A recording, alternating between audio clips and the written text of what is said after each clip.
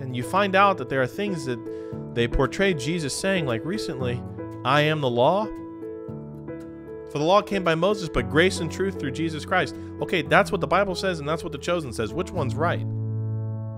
Hey, welcome back to Bibleline. I'm your host, Pastor Jesse Martinez, and today we're doing an advice video. We had a listener write in, and she was looking for some guidance about particular things.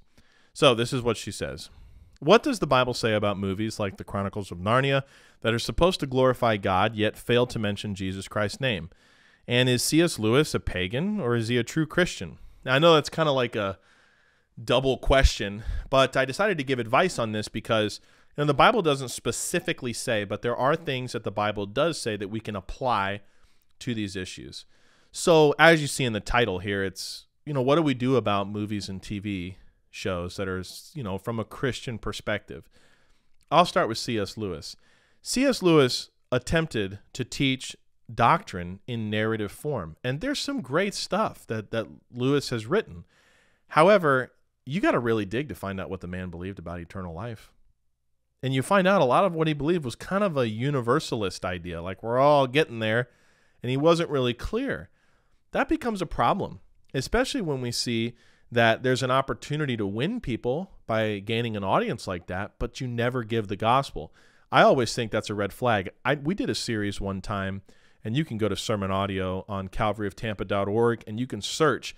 There was a series called Always Give an Answer or something like that, and it was about apologetics. And I went through the top 20 Christian apologists and tried to find their gospel, and I think I found 3. That's a huge problem. That there are 17 that did not have any gospel that I could find about how does a person go to heaven. And the 3 that I did, it was a Calvinistic message. Surprise, surprise. People say that Calvinism is leaking into the church. It is not leaking into the church. It flows through it now. And many of you who are watching understand that. So if we look at the question again and we try to recognize, what do we do with Christian content, Christian media? Well, there's a biblical command that we are not to love not the world, neither the things that are in the world. And that's in 1 John chapter 2 and verse 15. So if there's content that we're consuming out of this almost like we're addicted to it, like we've got to see it all the time, and it motivates our service, it motivates our love for God, that can become a problem. And this is where I come down on it. And again, this is why I say this is an opinion piece. This is an advice video. When the Bible says there, love not the world, neither the things that are in the world, I've got to be careful that the Christian movies or Christian content or even worship music that I listen to, number one, does not replace my own personal prayer life, my own personal devotional life and study of the word and fellowship with like-minded believers and responsibility to soul win. And I'm like, well, we'll just use The Chosen as an example. And I know that puts some people on their heels, but they'll say, well, I watched The Chosen, so I have my devos. I watched some documentary on the King James Bible. So yeah, I really fulfilled my responsibility. And that leads me into my second point. Most of the Christian content that is produced today actually does greater harm than it does any good. They use Jesus' name. They use his likeness. They use the stories from the New Testament. They use stories from the gospel. Sadly, The Chosen is one of the biggest offenders. I mean, the guy who is doing it, he's a Mormon guy. He's an LDS guy. And you find out that there are things that they portray Jesus saying, like recently, I am the law.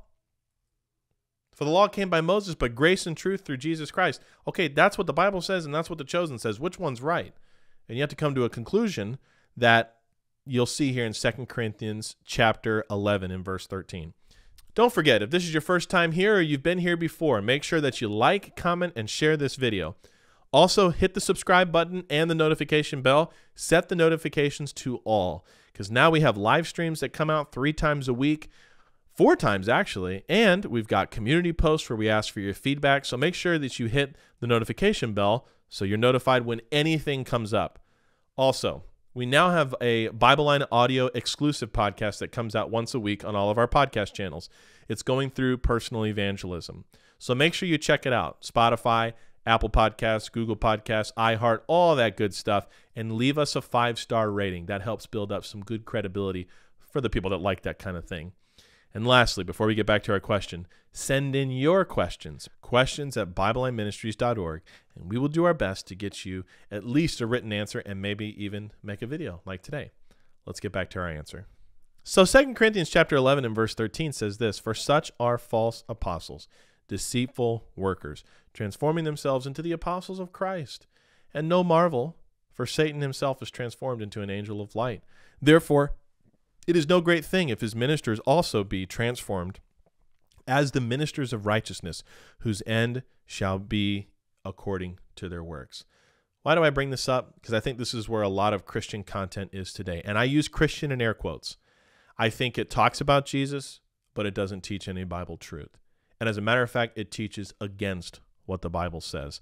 So let's ask this question. If the devil is blinding the minds of them that believe not, 2 Corinthians 4:4, do you think that he would use Christian content to do it? Absolutely. Absolutely. Now, I'm not going to get legalistic here and say, you shouldn't do anything like that. I'm going to tell you, be careful. And I'm telling you that out of love. Be careful that you're not watching these shows and they're informing how you read the scripture. Here's another personal opinion of mine. I don't watch anything that portrays Christ because I never have. Like, I've never seen The Passion of the Christ. I don't watch The Chosen for, obvious reasons. They kind of take a lot of liberty there, creative liberty. My only understanding of who Jesus is based on what the Holy Spirit has shown me in the scripture. I don't want to get an image in my head or get an emotional feeling on a scene that I saw on a show or an actor's performance and start thinking about that person when I pray to the Lord. I just don't want to do that. That's protection for myself. And I give that advice to other people. It's going to be up to them whether they use it or not. But I think more often than not, when you run Christian content today from Christian media, when you run it through the veracity of the scriptures, the Bible doctrines that the Bible clearly teaches, they just fall short. And you find out, well, these people look like the apostles of Christ. They look like ministers of righteousness, but they are false apostles. They're wolves in sheep's clothing. So, of course, if I find out that people are watching The Chosen and stuff, they're not kicked out of my church. I just think, if it comes up in conversation, there's an opportunity to teach about it, I'll tell them what the issues are. And this is with any content. I think the biggest area is Christian worship music. Go read some lyrics without listening to the music, and you're like, wow, the Bible really never said that. So why are we singing it? You can come to that conclusion. Remember, of course, Paul became all things to all men that he might reach more. So I'm not saying you cocoon yourself in, I just got my King James Bible and that's it. I'm never going to go out and talk to anyone ever again. You need to know these things so you can better reach people, but we're not supposed to love them, nor are we supposed to put them on a pedestal. And ultimately, you just should, okay, yeah, I see that, and you move on. Use discernment, know the tactics of the enemy, and lead a life of righteousness. Reach people with the gospel. Be ready to have a gospel conversation. Someone mentions The Chosen or some weird worship song, lead it into a gospel conversation. Where are you going to go when you die? Do you have 100% assurance that you'll be in heaven? Do you want to know? Instead of arguing with them about, I can't believe how silly you are that you do X, Y, and Z. Be careful. Let's not cause division. Let's lead people to the Lord. That'll be it for today. So make sure that you send in your questions. Questions at BibleLineMinistries.org. Until next time, keep looking up. Jesus Christ is coming soon. If you enjoyed today's episode of Bibleline, make sure to subscribe to the channel and share this video with a friend. Do you have a Bible question? Send us an email, questions@BibleLineMinistries.org, and we'll do our best to get you an answer. Or you can leave your question in the comments of this video. Be sure to check the links in the description for more clear Bible teaching. Bibleline is a ministry of Calvary Community Church located in Tampa, Florida.